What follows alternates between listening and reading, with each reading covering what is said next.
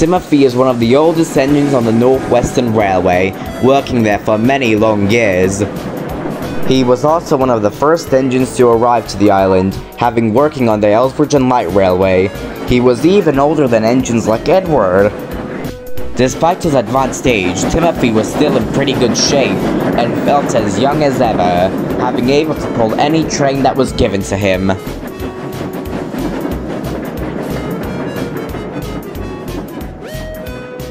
Timothy was old, yes, but he was well liked by everyone. He was a friend to all, and all were friends with him. Although, like most stories, not everything is perfect.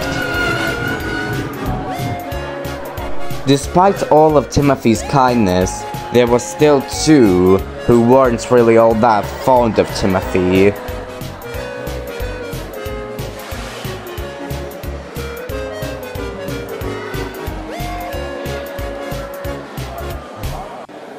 One morning, Timothy was just filling up with water. He was feeling quite exhausted from his passenger train and was looking forward to a rest. As he was tapping up on some water, he noticed that on the track across from him, a small engine was leaving some trucks in the siding. It was Neil, the box tank, the only surviving member of the old SMN. He looked very tired as he was leaving his trucks behind. "Oi, Neil, you feeling alright, mate? You look like you've been left without life." "The work in the yard has been killing me," Neil sighed, "and having to do all of these extra journeys takes a lot out of an engine." Well, my dear Neil, I never expected to see you so old and feeble." "Feeble am I now? I've left age long behind me, boy. Just a quick checkup at the work should do me good." "Go for it, old man. I'll do your work. Leave it to the younger engines." "Well, at least I'm not an ancient old fart like you." "Ho ho ho. I better be going now. See you, Timothy."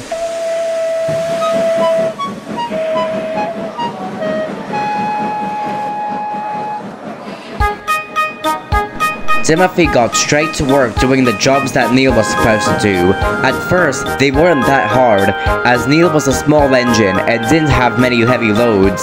But soon, Timothy started to realize he had no time to do his own work on top of Neil's work. However, soon, the engine started to pick up on how tired Timothy looked, and always tried to offer their services to him to try and lighten his load.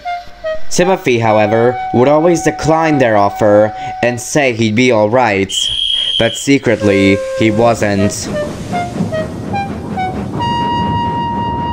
Later that night, Timothy was waiting at the station. He was waiting for Holland to arrive so he could leave, but Holland was running late, and Timothy was not happy at all. Timothy wasn't bothered too much, he just felt extremely bored waiting.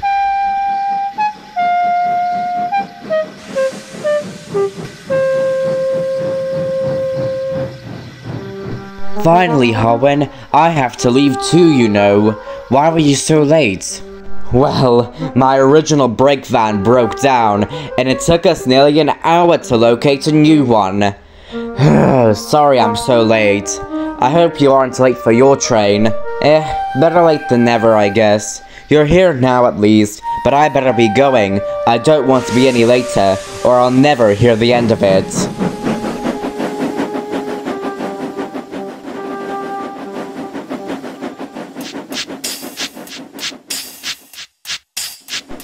As Timothy descended down the line, he felt a slight breeze start to pick up, but he didn't mind at all. He was used to this, as he liked traveling down the line at night. He also wasn't scared to lose his way, as he knew the railway like the back of his buffers. The trucks weren't causing much trouble either. They were sleeping anyways, as trucks tend to do on late night trains.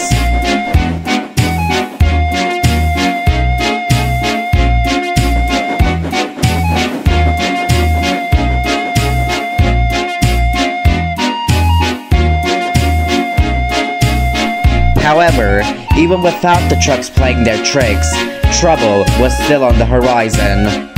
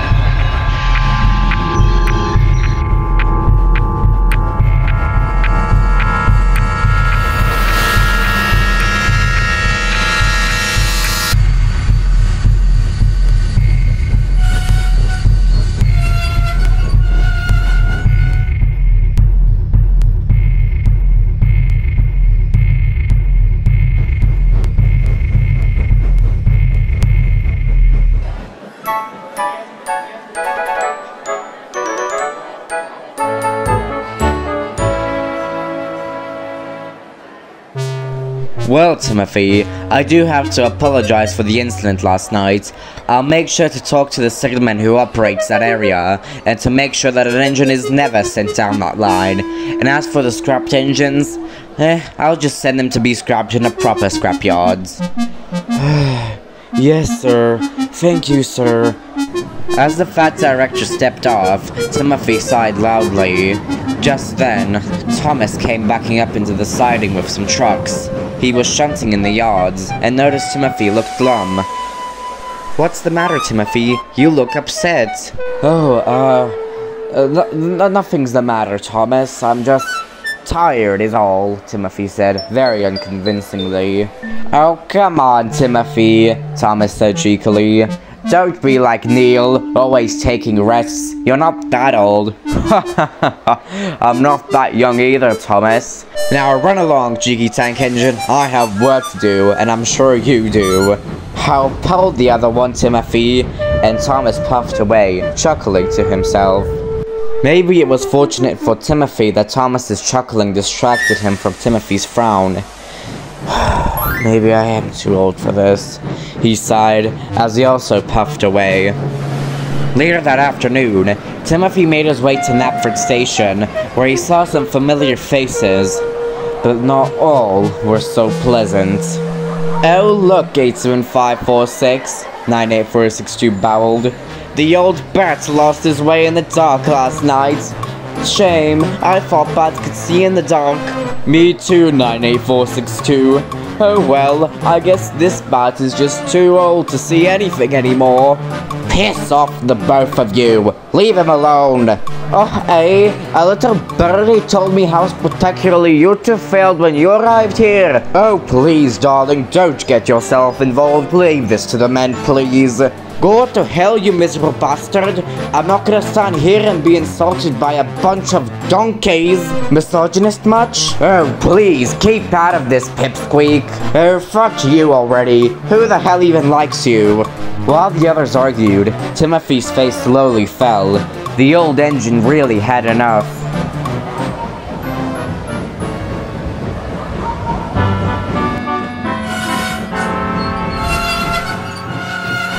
Timothy arrived at Lower Knapford with his passenger train. He was still feeling rather down. He looked at a sign next to him on the station platform. The sign read, Sodor Railway, really reliable and right on time. I'm not really reliable or right on time, Timothy said sadly. Maybe I am too old for this. Maybe I should just retire already. Don't talk like that, Timothy, his driver bellowed. I know the other engines have given you a lot of smack about being this old, but come on, it matters what you think about yourself, deep inside. Well, Liam, you really want to know what I think deep inside? That I should just get myself scrapped. I'm 103 years old, damn it. I feel like I have no life left in me. We'll go to the lead mines, Timothy. You'll feel better there, I know it. Whatever you say, driver. Timothy sadly shuffled into the lead mines, where he found a line of very rude trucks behind him. The line where Timothy had his accident was repaired, as the lead mines were still frequently used to carry out rock, stone, or lead. This is the last place I needed to be, Timothy thought to himself. Ever since his accident, he'd always felt anxious going to the mines, but he never told his driver. Who's this old fart? This is the old man the 98462 has been telling us about. Oh yeah, the one who lost his way that one night. He's so stupid. You stupid trucks! I didn't come here to be insulted by some hooligans. What are you gonna do about it? I'm going to make us disappear? Maybe I will, Timothy scowled. What happens next? Timothy says it was an accident, but his driver says something came over him. Whatever happened, Timothy lurched his driver off the footplate and shot back.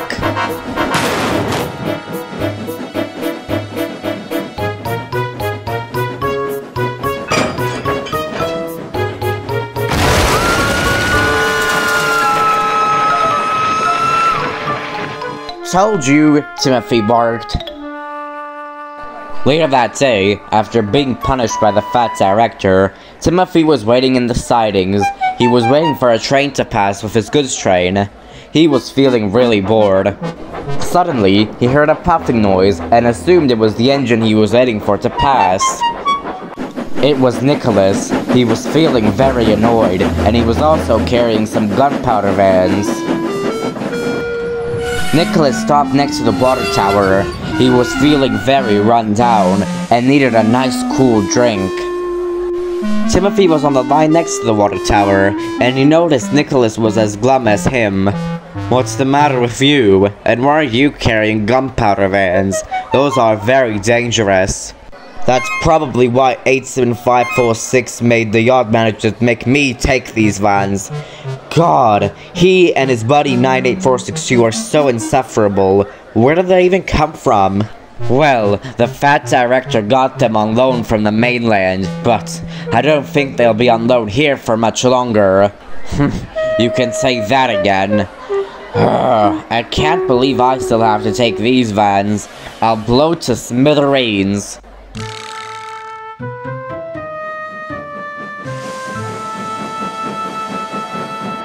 Well, what's this? Causing railway property damage? I am surprised. Shove off 87546. Why don't you go bother someone else? Or go hang out with 98462. "Oh, Tim, I'm hurt. I thought we were best friends." "Yeah, right. Who'd want to be seen with you? I wouldn't, that's for sure." "Oh, come on. Can't you guys take a joke?" "Well, I can take pretty much everything. The only thing I can't take is your ugly face. And another thing, I don't think I can take your ugly color. Black is way better."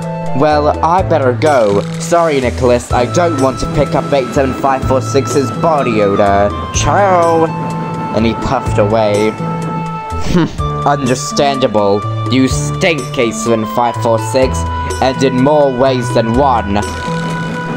A very cross Timothy made his way down the line. He was still feeling cross about the incident at the lead mines. He was also even crosser about 98462 and 87546.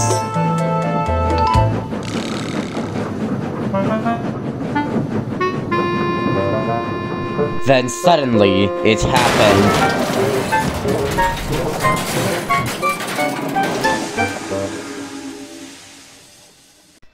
Bother! This is the last thing I needed.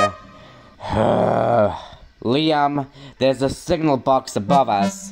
Go talk to the signalman about getting us some help. Right on it. I hope things don't get any worse. I mean, how could they? Oh, I just had to ask, didn't I? Yes, you did. Now, let's get you moving, Zero. We wouldn't want you blocking the line, would we?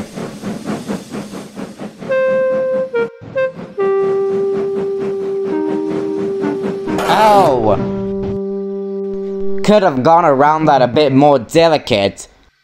Oh, be quiet back there, 87546 growled, and the cavalcade puffed away, leaving the driver and the fireman behind.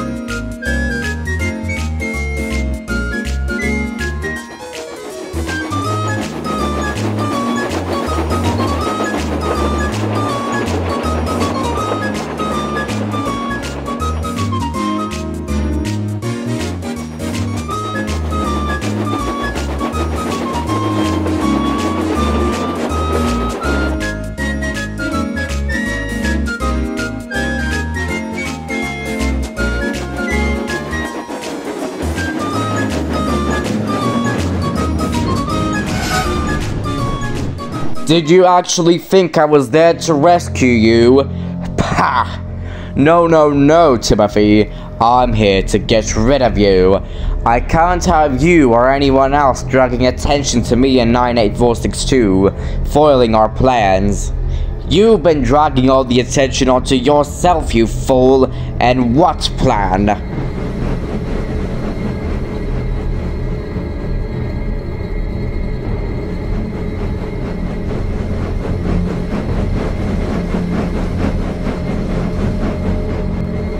Me and 98462 have a master plan to become the premier express engines on this island, and we can't have you causing stir-ups. It's your own fault, you bloody fool! If you kept your mouth shut for one day, then you wouldn't be so hated! Oh, shut up already! You don't need to try and convince me. I won't listen to you. Now you better stay here and not make any sounds. If you do, then me and 98462 will arrange your funeral.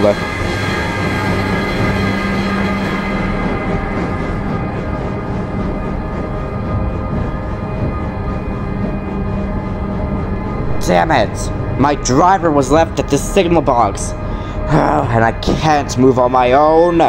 What will I do now? No one's ever gonna see me here.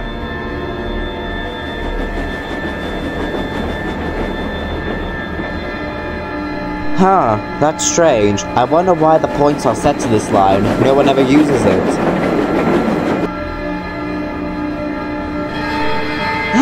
Oh my goodness! Timothy, what are you doing here? It was safe to say that after Timothy finished explaining the whole story, Thomas the tank engine was completely outraged. When he took Timothy to the next station to question him even further, Timothy wouldn't reply at all, and that's when the strangest things started to happen. After that day, strange things started to happen with Timothy. He would stop talking to the engines altogether, even to the ones who were kind to him. He also became very weak, and started to lack in his work performance. And safe to say, all the engines were worried. But one night, that would all change. One night, a late-night passenger train's engine broke down at Knapford Station. They needed a quick replacement, and the only engine available was Timothy. Timothy was swiftly coupled up to the passenger train, and with the guard's whistle sounding, Timothy puffed away. The moon was full, and Timothy was making his way down the line. He was listening to the coaches behind him, when suddenly, at Crosby, there was 98462. He was waiting in the same siding Timothy was, waiting for his train to pass. As Timothy was passing by 98462, he made another one of his rude remarks, and that was it. The driver and fireman claimed that the regulator got stuck, but 98462 says that that night, Timothy's face went from a concerned expression to pure rage. Whatever the case may be, Timothy never stopped at the station, and instead, he just went faster and faster!